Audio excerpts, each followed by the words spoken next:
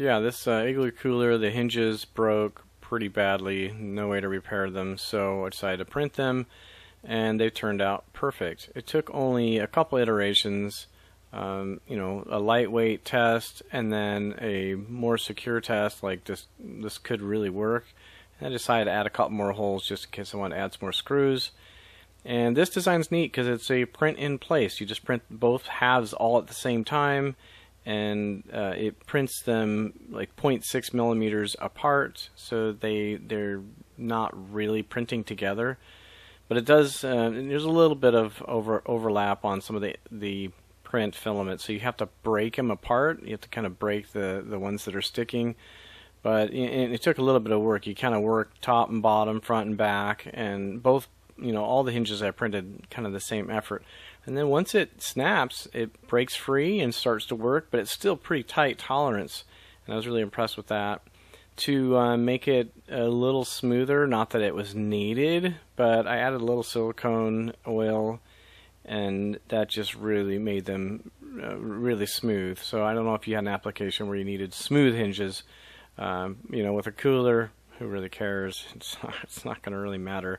But in this case, I was pretty impressed at how smooth these hinges are. And someone else mentioned the hinges can work in water and rain and all that. So, I mean, the oil doesn't matter for the rain, but the fact that these will never rust or anything is pretty cool. If you're curious about how I designed it, I'll do a quick overview. I used a tool called Tinkercad. It's free online. It's a fun, great little tool. Lots of drag and drop and easy to use. The dimensions of the hinge already existed, so I pretty much just copied those in terms of hole location and so forth. Now this is a print in place, and there are two separate pieces, and you can see even through the bottom here there's a slight gap, and there's a gap between all of the pivots, the little cylinders.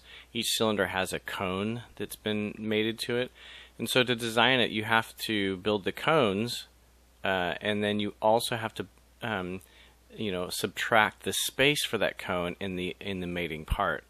And I just had the cones facing inward towards each other. I don't think that really matters, but I don't know, for symmetry's sake I did it that way.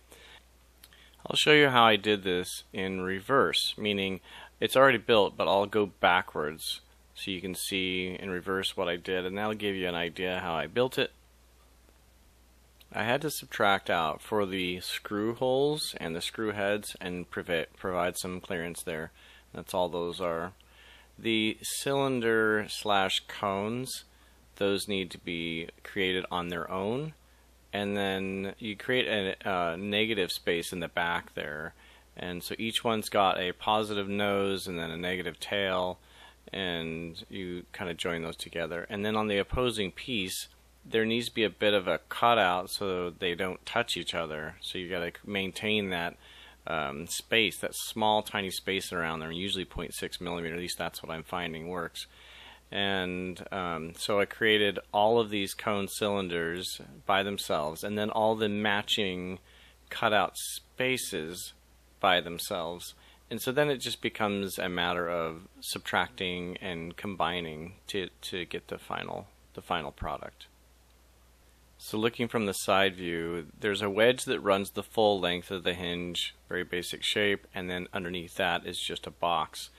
Those two make up the foundation of the hinge.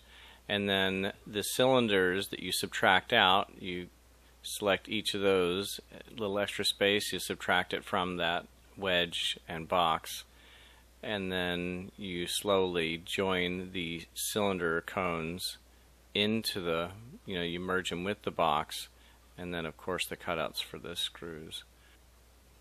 I found that it was interesting, the order of operations, but once you get that figured out, then it goes pretty quickly.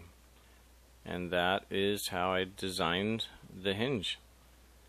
So the whole thing worked out pretty good. It only took a couple test prints, and the hinge mounted to the cooler just fine, and hopefully it will last a long time.